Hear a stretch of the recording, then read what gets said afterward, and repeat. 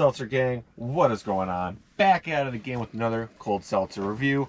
This time we are trying the Truly Margarita pack. Shout out to Haley for delivering these. I've heard nothing but good things. I've been waiting to try these. 5.3%, more than the standard. 110 calories, 1 gram of sugar. Yeah, let's get into it. First flavor, strawberry hibiscus. We all know how I feel about hibiscus, but it might be good in a margarita.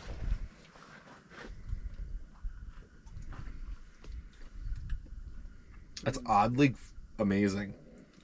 I don't know. The strawberry overpowers the hibiscus. That one's really good. Second flavor, mango chili. This is probably the wild card of the pack.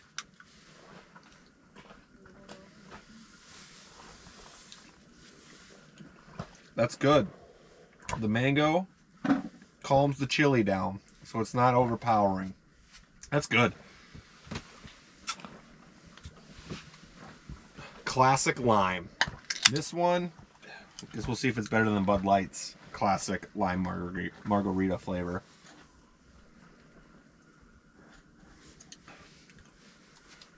A lot of lime. It's not bad. I don't think it's as good as the Bud Light one, but it's good.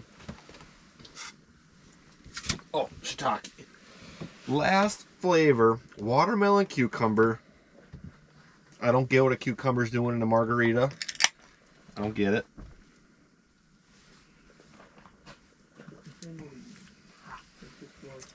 That cucumber is very, it's there.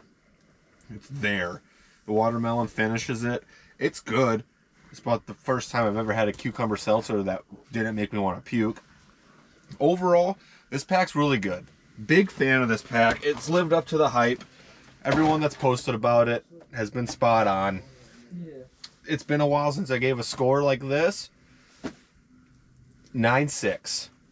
9.6. It's a good, solid pack. There's always one that's not very good, but you just power through those. So yeah, 9.6. If you see it, I highly recommend it. That's it.